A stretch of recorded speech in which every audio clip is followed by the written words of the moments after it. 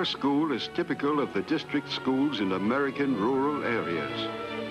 While it might seem large for a town of 3,000 people, it serves all the smaller communities within a radius of 15 miles. We have almost 600 students now, boys and girls between the ages of 6 and 18. When I was appointed principal 30 years ago, the school was just a small wooden building where pupils of all ages received their instruction in the same room at the same time. Today, this building has replaced all the little schoolhouses of the district.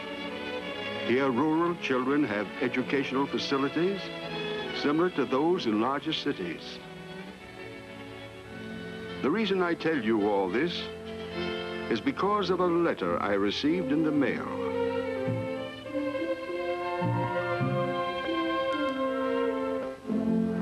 It was a letter from Germany. It was from a group of high school students who wanted to know about our school.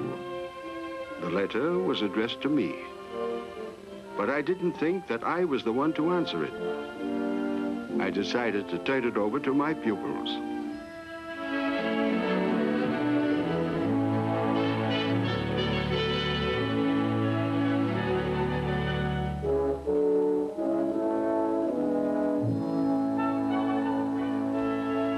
I took the letter to the 9th grade social studies class and discussed it with Mrs. Jackson, the teacher. These children were about the same age as the German students, and they listened with interest as the teacher started to read.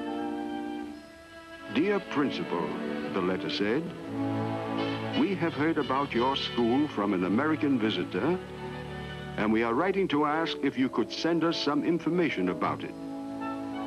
We should like to know how country children like us live in America and what they learn at school.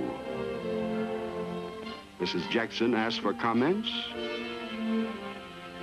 and there were quite a few. Peter thought we should tell them how, starting with the 9th year of school, each pupil chooses his own course of studies. Roberta felt that they would be more interested in hearing about our grammar society. Mark had another suggestion.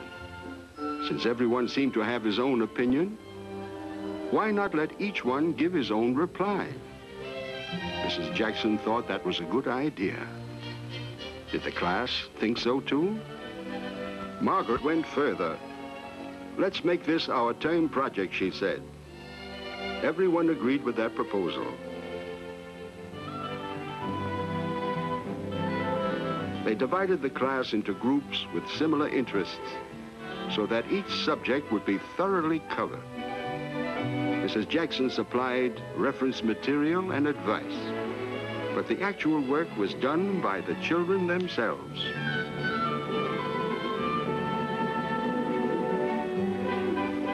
From the way they tackled that assignment, I was convinced that they were the ones who best could answer their fellow students abroad. I hope the German children will agree when they receive these reports. Each was written with care and reflection, like a personal letter to a friend. My name is Peter. I live on a farm, like more than half the kids in the school. My dad is a fruit grower, and I help him with the work. There's almost always something about the orchard that requires my help.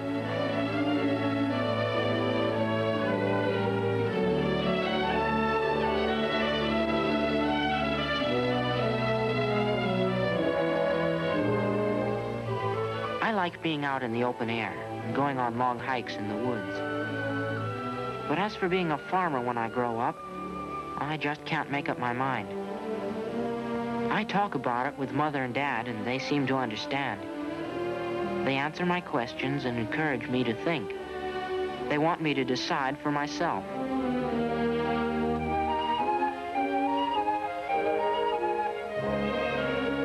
The guidance counselor at school also encourages me to make my own decision. He advises against taking a specialized program until I feel more certain. He keeps giving us tests for aptitude and preference. Should I prepare for college entrance? Should I take vocational training?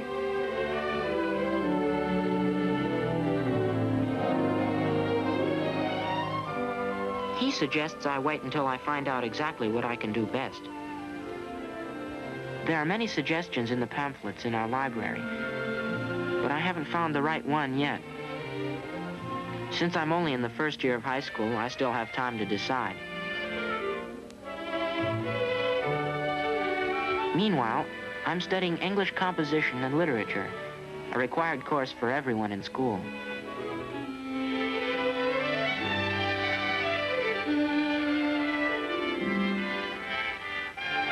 Also required are social studies, to give us an understanding of the world we live in, no matter what career we choose. I'm taking general science as an elective subject because I think it's interesting. And what I learn here will be useful to me, whether or not I decide to go on to a university.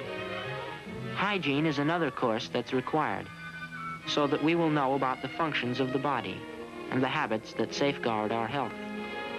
The rules we learn in class are put into practice when we go to the gym for exercise. Basketball is one of my favorite indoor sports. Depending on the seasons and the weather, we also have swimming, baseball, tennis, football, and skiing.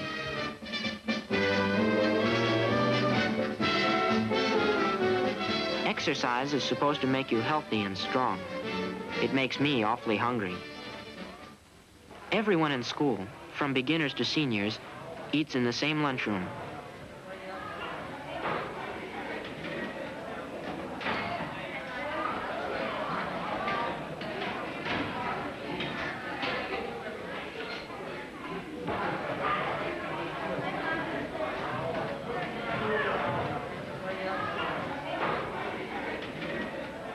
It's just an ordinary classroom that's used as a cafeteria at noontime.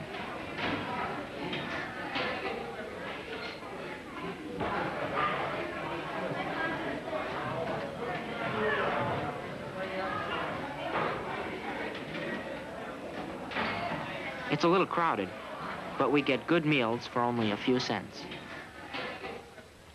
My friend Tom spends all his spare time practicing on the saxophone. It doesn't seem to help much. If we have a free hour between classes, we can use it for anything we like. I do my practicing with the school orchestra.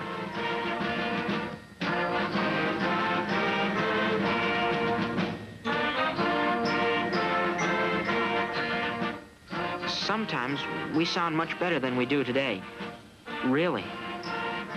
Anyway, we always have a good time.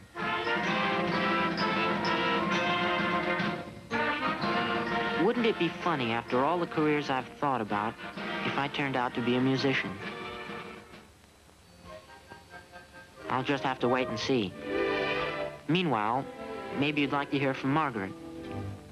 I'm Margaret. I'd like to tell you about some of the things that are important to me. So I'll start with my family.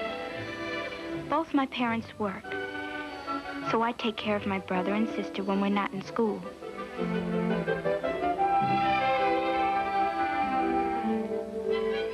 It's not hard, and besides, it's a good experience for the time when I have a family of my own. I'm studying home economics. That covers everything connected with making a good home. I think all girls should learn these things first, no matter what occupation they choose later.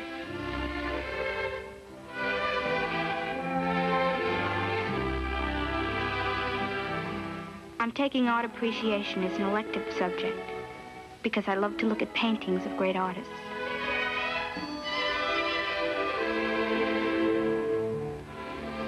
Sometimes we see films of great works of art. The original paintings are in museums all over the world. Although it's not required, I'm also studying French.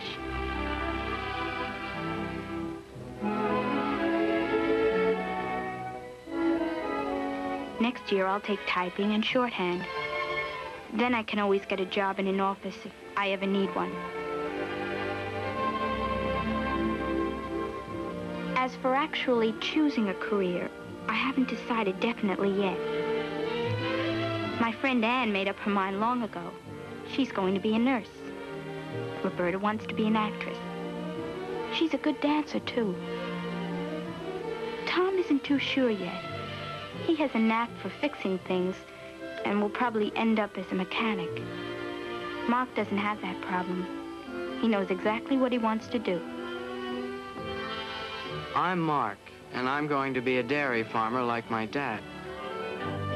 Maybe even a better one, because I can study scientific farming here in school. Dad had to learn it all by himself and keep the farm going at the same time.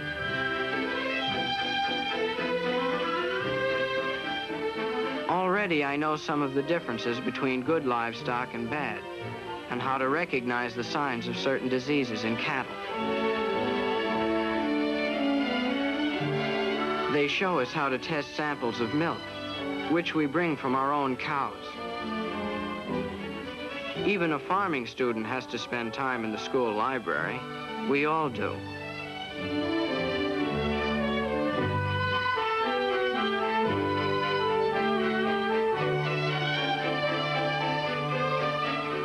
Girls who want to be teachers, like Kit and Marie, spend a lot of time here, reading and studying.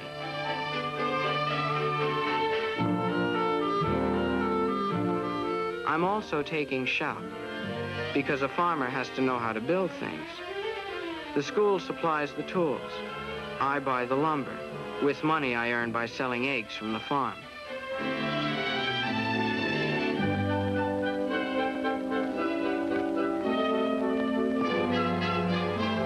It's interesting learning to do things like a man, but it's also fun, when classes are over, to go across to the ball field and watch a good game of soccer.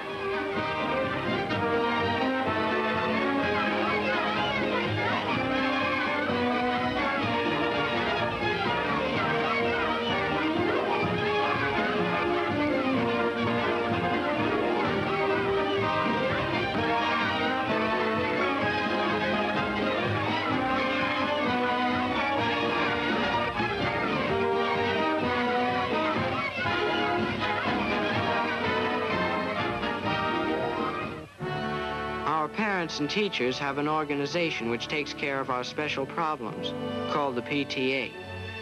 One nice thing about it, in our school, is they let us take care of them too. Once, when we wanted to give a party, to raise money for the school orchestra, the grown-ups called a meeting, and our student delegates were invited. They stood up and argued for our plan, and we won.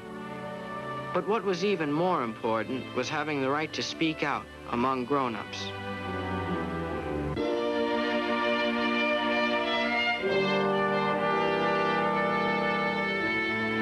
Shine your mouth the other way back. Same old track and make your feet go wiggity-whack. All four ladies march around inside of the ring, and when you get home, swing your partner. They prom and they lay to the right, just go left. Don't say don't with your partner now. Turn them with the right hand round. Left hand round and around you go. Two hands around we go. Now all forward, back again, forward again, and swing your flag. It makes children feel good the way grown-ups join in at our Saturday night square dances. Parents and children, teachers and pupils, everyone dances with everyone else. It makes no difference how old you are or how young. Form a ring, a great big ring, ring, ring, great big ring. Form a great big ring, ring, round and round and around we go.